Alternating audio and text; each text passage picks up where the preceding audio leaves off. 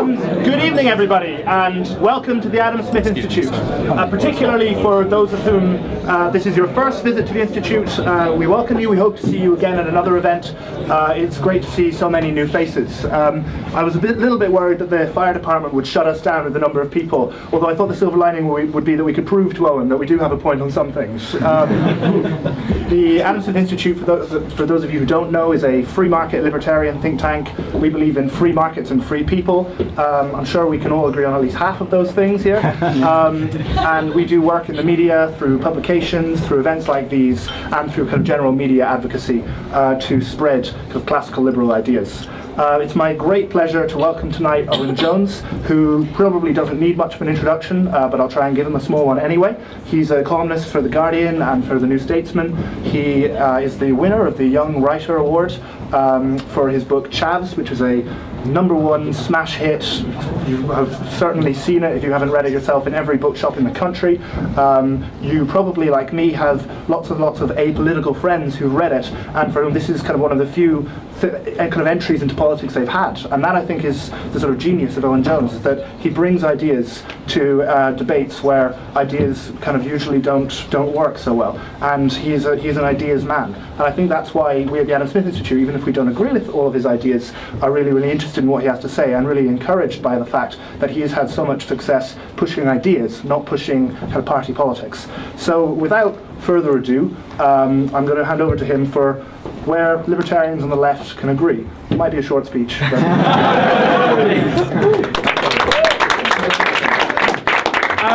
well, thank you so much for that very generous introduction. Comrades, I mean, who's trolling who? I can't quite work out the dynamic here. There's actually been a terrible misunderstanding. I thought I was coming to the John Smith Institute, so you will have to bear with me. No, but seriously, I will have you nationalising the means of production by the end of the night. But it's a real honour to be here, and it's very generous indeed of the Adam Smith Institute to invite me here. And I suppose for me, you know, I set up this YouTube video channel a few months ago, and the reason I did that is because often I have to go on telly and babble in a semi-coherent way, as I'm sure you've all yelled at the TV screen occasionally, my half-baked lefty nonsense, and but it's quite a confrontational format, and you know, you get social media. It's a bit like being back at school, which doesn't take much imagination if you have a face like mine, but where people are kind of going fight, fight, fight, fight. And what I like, actually, because bizarrely I don't like arguing very much, so I've chosen the worst occupation on earth. But I like chatting to people. I like listening to people with very different ideas and engaging with ideas. So I've done these interviews with people like Peter Hitchens and Douglas Carswell and Jacob Rees-Mogg, and we're not, you know, we don't agree on everything, it's fair to say, but I find it fascinating being able to just sit there and chat in a reasonable, non-confrontational manner. And I suppose that's the spirit in which I'm here. And that's the problem with social media. I think it has its place, of course, it has its place. But I think sometimes, you know, because you can't see each other face to face, and people communicate, I think, in a rather different way when you can't see the other person. And, you know, I think this brings a bit more humanity into politics, which is what I think is often lacking. You know, I mean, people often quite, you know, they disagree with each other quite vehemently, but often it can get personal, and it's about people's motives and so on. But, you know, as someone, you know, this is a quote which I strongly agree with. If they attack one personally, it means they have not one single political argument left. Of course, Margaret Thatcher herself, and I agree with that. So, firstly, I'm going to do a slight lefty bit, but I'll get that out of the way. I mean, come on, if I'm going to be asked to come here, might as well do that. As a wise man once said, when the regulation, therefore, is in favour of the workman, it is always just and equitable, but it is sometimes otherwise when in favour of the masters. And here's another one. The third and last duty of the sovereign or commonwealth is that of erecting and maintaining those public institutions and those public works, which, though they may be in the highest degree advantageous to a great society, are, however, of such a nature that the profit could never repay the expense to any individual or small number of individuals, and which it therefore cannot be expected that any individual or small number of individuals should erect or maintain. That notorious lefty, of course, was Adam Smith himself.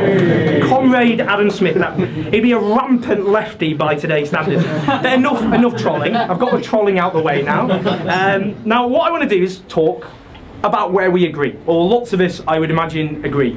Now, like many of you, I agree with David Cameron, or rather, the incarnation of David Cameron in 2002, who said, "I ask the Labour government not to return to retribution and war on drugs."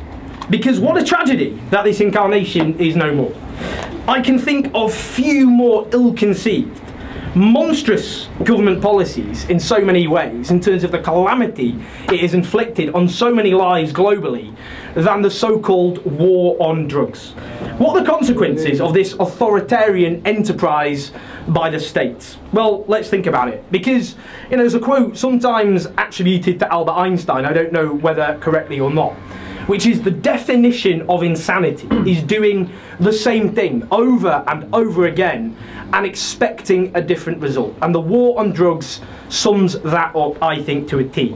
The countless deaths in Mexico alone since 2006, it is estimated that 100,000 people have died and maybe 20,000 more are missing. A violent conflict in Mexico where drug cartels murder their victims in ways similar to ISIS, as we have so horrifically seen. An entire industry left to be run by criminal enterprises who are spreading chaos the world over. Drug abuse far higher than when this so-called war on drugs began many decades ago. Impure substances allowed, of course, to circulate with such damage inflicted on people across the earth.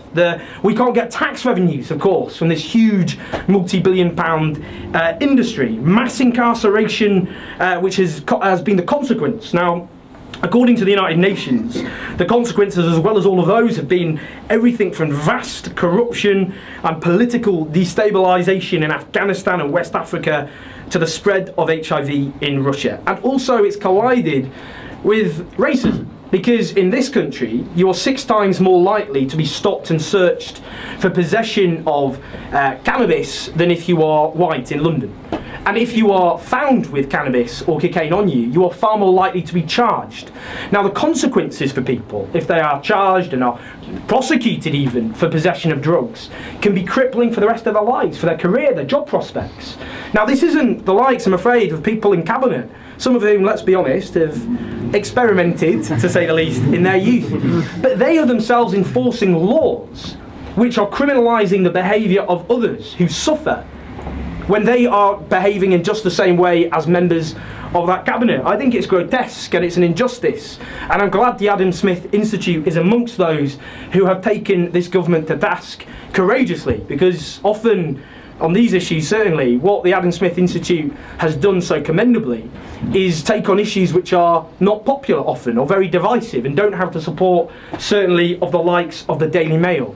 But given the disaster of such policies, we don't talk about them enough, and it's absolutely correct that the Adam Smith Institute has done so, and they should be commended for taking on the government's ill-judged, wrong-headed attempt to make the drugs laws even more restrictive than they already are. This clamp down on legal highs and poppers, which will ruin Friday nights for so many gay men. And then another issue, of course, immigration and refugees. Now, the Adam Smith Institute and others in this room will agree, I'm sure with me, that politicians and others often scapegoat those from different countries for their own failures, for their own problems, their failures to address the everyday needs of so many people in this country.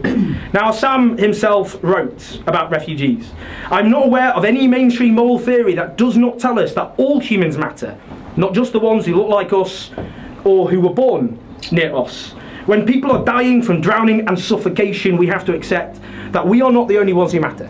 Now, that humanity is something that I commend absolutely. I went to the Calais camps and I met people who have fled the most unbearable, unspeakable violence. Violence which, touch wood, nobody in this room will ever have to experience. You know, people whose dads were shot dead by the Taliban, people whose fellow villagers were burned to death in Sudan, whether it be people who fled Eritrea, a dictatorship as brutal almost as that of North Korea, whether it be those who fled the barrel bombs of the Assad dictatorship in Syria. These are people who have shared humanity with us, and actually what separates them most of all isn't their race or religion or their culture or their language, but the violence that they have suffered. And these are people who are often being attacked now in a way which is, I think, a quite useful or convenient attempt for politicians to wash their hands of the problems that they have failed to address, and so much easier to blame those from other countries instead. Another issue the Adam Smith Institute has been commendable on: civil liberties. And again, I stand with them on that defence, that proud defence of people's individual freedoms. Like, for example, the surveillance bill, a threat to the civil liberties of the people of this country. Charlotte Bowyer, who works for the Adam Smith Institute, rightly called it a snooper's charter. Now, for standing up to so-called anti-terrorism measures, where we grant terrorists victories all too often by surrendering the rights and freedoms that our ancestors fought for at such cost, at such sacrifice. Now, you have damned this institute, the Cameron, for the decision to, as you put it, creep towards a police state, correctly arguing, as you said, that Britain plans to make citizens fearful of their own justice system by further empowering police to confiscate passports and detain travellers without clear evidence of wrongdoing. These are threats to individual liberty and individual freedom, the growth of an authoritarian statism. And I stand in solidarity with the Adam Smith Institute in making what is often a deeply unpopular case for civil liberties. It's not something you get applause for out there, and it's often portrayed as, you know, sandal-wearing, muesli-eating Islingonistas. But the reality is, these are freedoms that our ancestors fought for. And it is a tragedy when the people who came before us, who secured our rights and freedoms, at such sacrifice and cost, often tortured and demonised and humiliated and even killed for fighting for our freedoms, that we allow without even a whimper some of those freedoms to be chipped away. So it's crucial, because we owe it to our ancestors to keep fighting to defend those freedoms and those liberties, as the likes of the Adam Smith Institute has done. Now, here's another, I think, possible point of agreement, and that is on the issue of the basic income. Now, basic income, I mean, we might disagree on the details or the nuances or the implementation, but that principle is absolutely, of course, sound. Rather than having this complex social security system where you get people often who need support who aren't getting it, where you get stigmatisation, where you get a sanctions regime. And just to explain, partly because we don't talk about, you know, things like sanctioning and how they work, and I'll give you an example. A 60-year-old man called Stephen Taylor in Manchester, near where I'm from. I'm a plastic northern, I've sold out my northern roots, but he's Stephen Taylor, and he's an army veteran, and he's desperately looking for work. And if you're 60 years old and out of work, it's really hard. It's really tough, but he was trying his best. And this 6-year-old man, he was selling poppies for the Royal Legion, selling poppies for maimed and injured former comrades of his. And he was selling these poppies at a supermarket where he applied for work that was unsuccessful. This 60-year-old man had his benefits stopped, sanctioned, on the basis his volunteering for the Royal Legion showed he wasn't trying hard enough to look for work. Now, I think examples like that show our social security system in so many ways isn't working. And I think a basic income, simplifying social security, where everybody as a right of citizenship receives a basic support income from the state, is a way of dealing with so many problems we have. Work, of course, is becoming more insecure. The technological revolution is something, of course, we should embrace. But the danger is technology, increasingly it's projected, could end up destroying more jobs than it creates. As work, if it becomes more insecure and more precarious, then it makes ever greater sense to have a basic income. And it can help in so many different ways. Think of the entrepreneur, the risk-taking entrepreneur, to have that basic stability and security as they innovate. Now, that is something which all of us, I think, certainly myself, it's something been on a journey on and been looking at, that basic income is a fascinating idea whose time has come, and people on both right and left, I think, can unite behind that principle. And finally, the land value tax. Here's another. Absolutely, they love the land value tax. A typical London audience. They're baying for a land value tax out there. That's all they want to hear. Out of everything I suggested, it was the land value tax you love most. Anyway, the land value tax.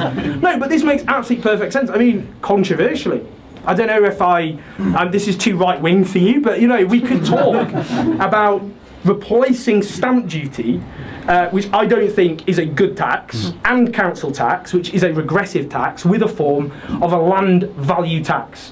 I think that could be a progressive way of dealing with the issue that we tax the value of the land, and I think that is a system, a form of tax justice, if you like. We can all become fellow tax justice campaigners together. Let's go and occupy it. No, we don't have to do that. But again, common ground. I mean, listen, what do we disagree on? And let's face, this is the point. I think this. Yeah. Don't film any of this. No, joking. It's going to turn into a GIF, that, isn't it? Anyway, but I think what's interesting about it is because, you know, when I was asked to do this and find common ground, I thought I would struggle. But actually, it's interesting because we have a very polarised political debate, of course, in this country, and there are much we disagree with, and passionately so. But I do think it's fascinating when we can find issues of agreement between people whose political traditions seem infinitely divorced from one another. And I think that's a fascinating thing to do. These are all issues from the calamity, in my view, and in the view of so many of you here, of the war on drugs, to the idea of a land value tax. These are issues which have been condemned to the fringes, but I think we should be more vocal about. And it does take courage and determination, because these are not often popular issues, and the likes of some of the more less open to debate sections of the media might not be very happy with it. But I think these are issues that should be raised. So on those issues, certainly, I will commend the Adam Smith Institute. But I suppose it's a plea that let's continue having these discussions and this form of dialogue, that we will disagree strongly and passionately on lots and lots of issues. But I think politics does need, as I said at the beginning, a bit more humanity. That even though we often don't agree on issues, that doesn't mean, if you like, we can't accept the good faith of those who we disagree with. So it is a great honour to be here tonight, and I look forward to speaking to you all some more, and I look forward to manning the barricades with so many of you on these issues. So comrades and friends, thank you very much.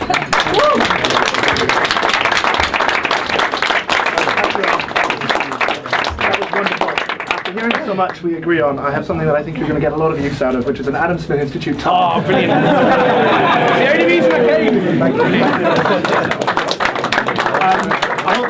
I hope you will all join us for another couple of glasses of wine. We'll be going to Low, Slow and Duke, the pub down the road, afterwards. Thanks again for coming, and thank you, Owen, so much for joining us. Cheers.